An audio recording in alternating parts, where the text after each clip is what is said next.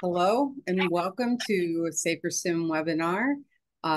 We have Michael Plotnikov here with us today from the University of Massachusetts at Amherst, and I'm going to let him introduce his project. Take the floor, Michael. All right, thank you for introduction. Hello, everyone. Today we have a quite unusual project. First of all, it's much shorter in scope. It basically extended literature synthesis. And second, it's not about the ground transportation, which you usually see here in these presentations, but it's about air traffic control. And we'll talk about remote and virtual towers today.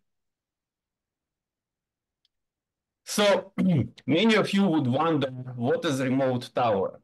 So probably when you travel through large airports, you see these big towers in the middle of the field, and they deliver a service for the airlines, and they route traffic around, they route traffic on the ground, and there is air traffic controllers who actually observe, monitor, and control the traffic. Remote tower operation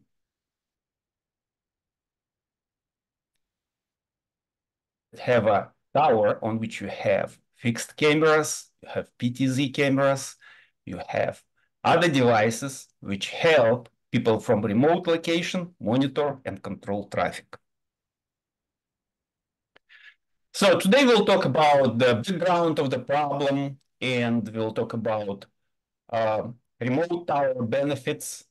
We'll talk about the human factors connected with remote towers. We talk about the simulator which we got here at University of Massachusetts-Amherst. And then we'll talk about the research opportunities which all of us will have, including graduate and undergraduate students, in relation to remote tower operations and in general in aviation research. And we'll finish with questions and comments as usual. So what we have here, well, we have the largest in the world aviation system here in the US, which has which serve a lot of airports and has about 315 Federal Aviation Administration governed facilities. So for about almost 20,000 airports, having about 315 airport facilities doesn't look that much. So the air traffic control towers are only one type of facilities. There is also radar approach facilities, there is area control and surveillance facilities, there is joint control facility which operated in conjunction with the military, and finally there is a tower itself. So there is not many towers among all airports we have in the US. And even at large airports, we have not sufficient staffing. Part of the problem root from the pandemics, when a lot of traffic were grounded or greatly reduced. And during that period also, FAA stopped training controllers. But as you said, we have almost 15,000 controllers in the country, and about 10,000 are going to retire soon. So this will make situation much worse. Right now, you see on this graph, while some airports, just like LaGuardia Airport on the right, has sufficient number of controllers. They exceed the 85% safe threshold. Others, such as New York Truck-owned facility, has just barely over 50% of the required personnel. So we have challenges with control, and the challenges include the cost of towers themselves, which not allow them to be built at all airports.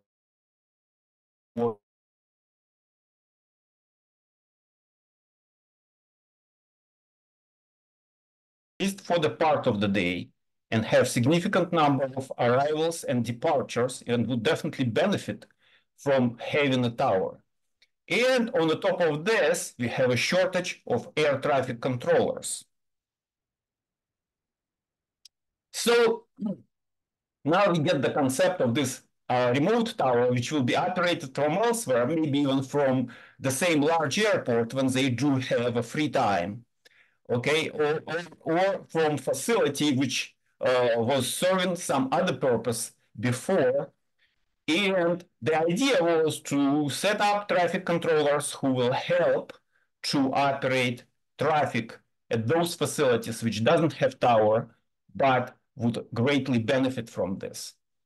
So what are the benefits of this tower? Reduce accidents and travel time for the passengers, right? Improve operations at areas which are not clearly visible at the large airports. For example, when there is a fog, you can use some cameras to help. When there is some kind of construction on the way, which blocking part of the view, it will help. Or when you build a new airfield adjacent to the airport. Additional cost savings, and obviously, the last but not least, is air traffic controllers' efficiency and flexibility. Let's look at air traffic tower components. Okay, so you have on the left equipment located at the local airport, and on the right, what located at air traffic control tower.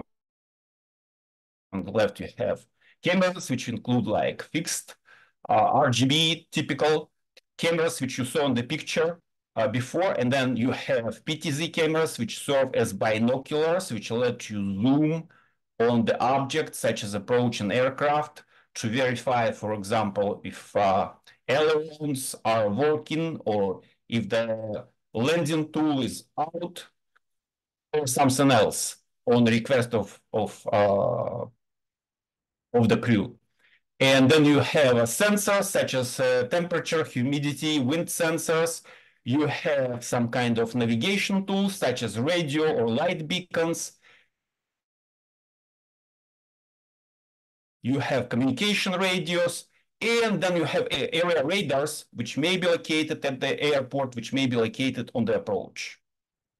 And there is some connected, obviously, via network, and preferably not a singular one, but multiple networks to the remote tower, which have multiple large screens, which emulate the view from the window of the tower, as well as other equipment.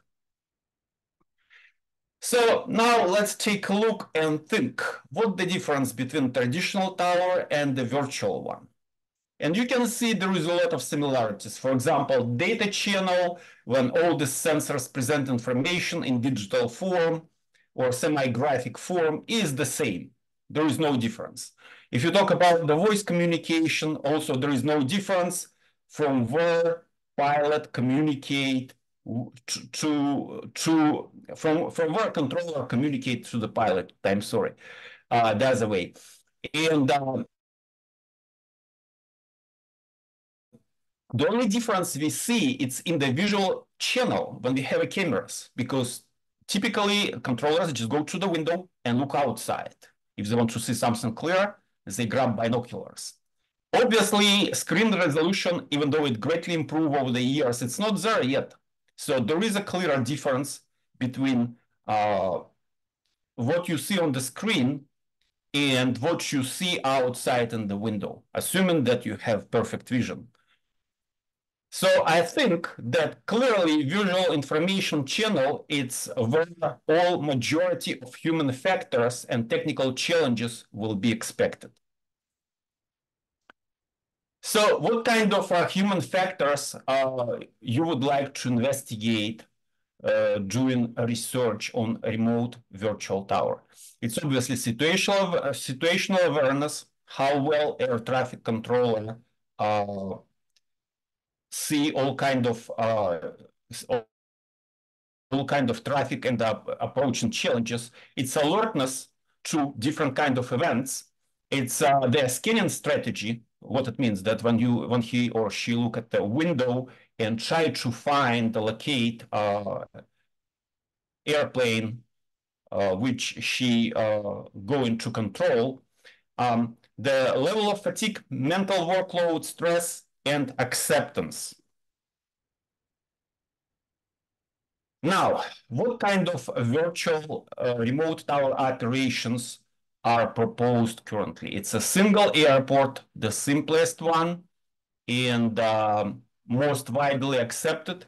Then you have sequential multiple airports when you control, say, from 5 to 9 a.m. airport near JFK, and after that, or after some period, you switch into another airport in New Jersey. And then you have simultaneous multiple airports, probably the most difficult when you have to control 2 airports at the same time. Then you have a contingency operation. What contingency operations? It's a large airport which already have a tower, but for whatever reason, maybe don't have enough controller to serve at night. Or you have some kind of, again, construction on the field and you have equipment which blocking the view. Or you have some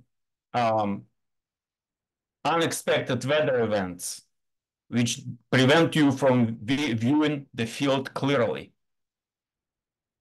And finally, you have remote tower module. Remote tower module, it's basically similar. It's similar to contingency operation, except it's a permanent. So you still have a tower at the airport, and to increase capacity, you get another airfield nearby. You cannot see it clearly from the existing remote tower. Then you have remote tower module, and from the existing tower, you will be able to operate this remote airfield. Interesting experiment has been done to compare single and multiple airport operations. It was evaluated using the dimensions of NASA TLX.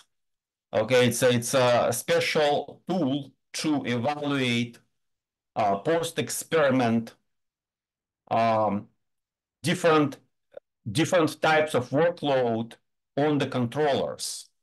And as you can see, mental demand, physical demand, and performance between single and multiple tower remain about the same, while temporal demand, it's when you talk about the time stress, time pressure, the level of effort and frustration is drastically different. So that probably will be a good dimensions which we would like to explore further when we will try to evaluate multiple airport operations. So what we found overall conducting literature synthesis, that visual information perception is the key element, that multiple airport setup will be a primary challenge. Information overload is a main factor. But we do hope that new tools and technologies, artificial intelligence assistance, and new generation air traffic controllers, which, well, perhaps will be trained on simulators, will be the solution. So how, for example, if you will decide to conduct experiment on remote towers, how the scenario experimental design may look like? Well, we will take a single airport and we will put multiple scenarios, multiple landing, departures, taxiing to the gate, and back to departure, and perhaps some unexpected event, fire in the engine, for example. And then we will take some seasoned air traffic controllers with a good experience, or retired air traffic controllers, and we can take some students just to get a statistically valid sample. You cannot take just seasonal control them from work. And we will run an interesting experiment and see how both of those types of people, groups of people, respond to the change from traditional view from the tower to remote tower operations on simulator. What kind of measures we will use to make such evaluation? We can use performance measures.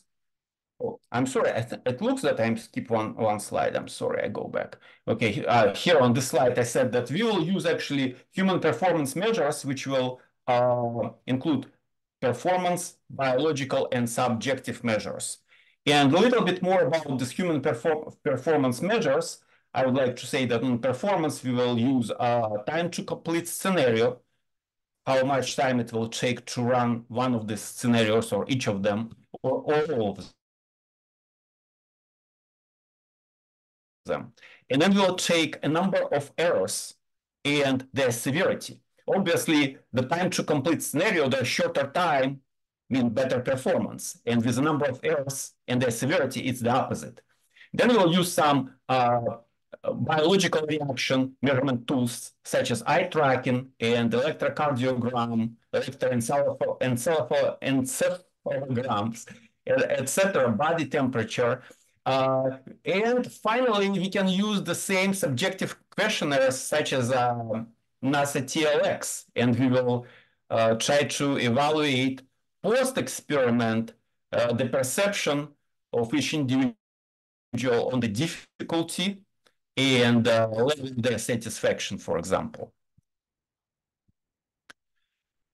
So now we come to the simulator. Okay, and that's very interesting that this simulator can serve as a single and very valuable tool to conduct all kinds of experiments related to remote tower. And the reasons are, well, first of all, it emulates the environment of remote tower almost exactly. Second, obviously, it do it at very reasonable cost. Okay, and final, you can train both current air traffic controllers and new students. And again, I expect that in such an environment, new students, newer generation of air traffic controllers may perform actually better than those who are seasoned controllers and spend most of their life operating from a regular tower. This slide just showing you a comparison between air traffic control simulator and remote tower. Remote tower is on the left. It's one of the first facilities, functional facilities here in the US. And on the right, it's a remote tower. I'm sorry, this is a simulator at the University of Massachusetts-Amherst. You can clearly see that there is very few differences except for different airports are shown on the screen.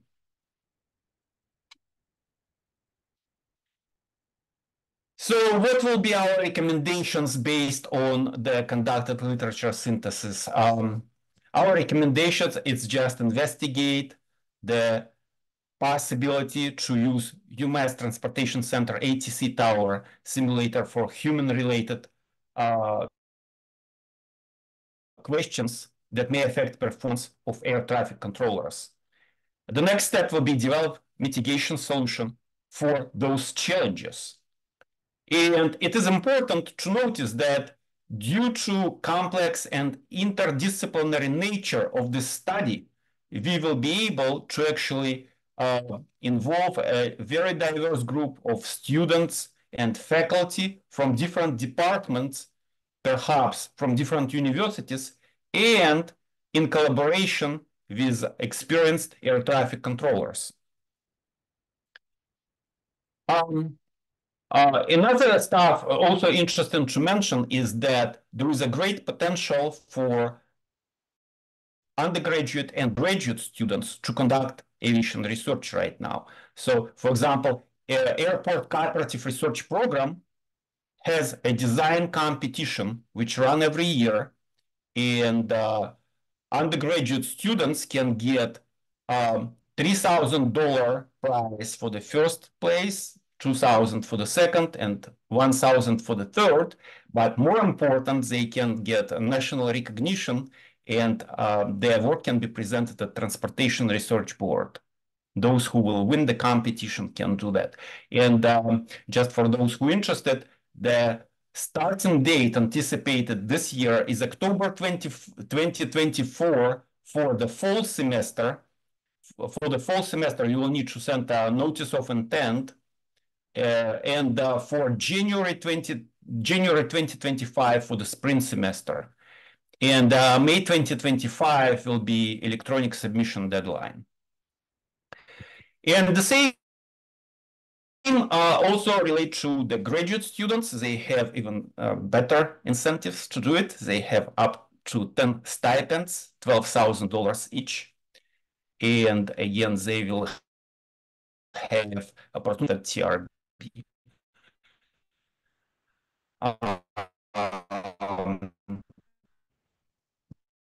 The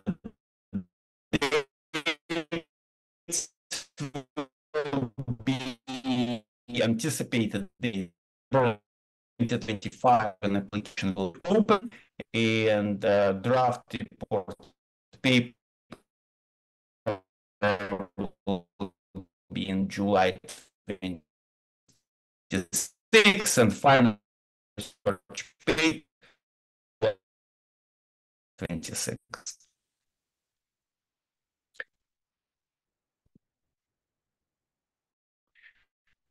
And finally, here we go. Do you have any questions? Yeah. Michael, I don't have any questions, but if you could tell us your email address in case someone who watches the video has a question, maybe they can get in contact with you that way.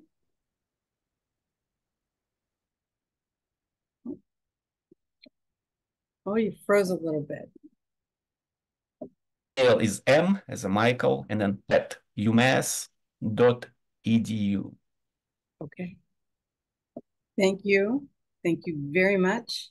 I found this very interesting. It's much more sophisticated than I had imagined it being. So I am really glad you presented this and showed everyone the scale of what this does. To be honest, I also found it much more complicated than I originally thought. For example, right now we talk about complications related just human factors, but in fact, there is many other complications related to safety and security, reliability, etc., etc. Well, you can imagine, for example, during this presentation, I was really concerned that my internet connection will get interrupted, right? So we will have my presentation get screwed up. But now imagine something like this happen when you operate and not single but multiple airports. That could be a big disaster, right? Yes. And needless to say that such kind of disasters are already happened in the past. And air traffic control, not just disasters, but even some kind of meltdowns are pretty common thing. For example, in Britain, a few years ago, there was a simple meltdown which relate to air traffic management system resulted in cancellations of 2,000 flights, which is about 25% of all traffic in British airspace. Wow. Which cost about $100+ million. And even though accidents didn't happen, okay, it was resulting in a major disaster because it happened during one of the holidays. Well, I mean, disaster for people who get stranded abroad as a result of this shutdown, and major losses for air traffic operations and airlines. Yeah, that is really significant. So there's a lot. It sounds like the simulation tool, it's a very powerful tool that could be used, but there a lot needs to be discovered about how to keep it running smoothly, how to make sure that people understand how to use it, which is a lot of human factors and training questions. And so there's a lot more work to do on how these how these can be used. Um, I think this is fascinating. I'm glad we had something that wasn't a driving simulator. This is awesome. Thank you very much. Okay.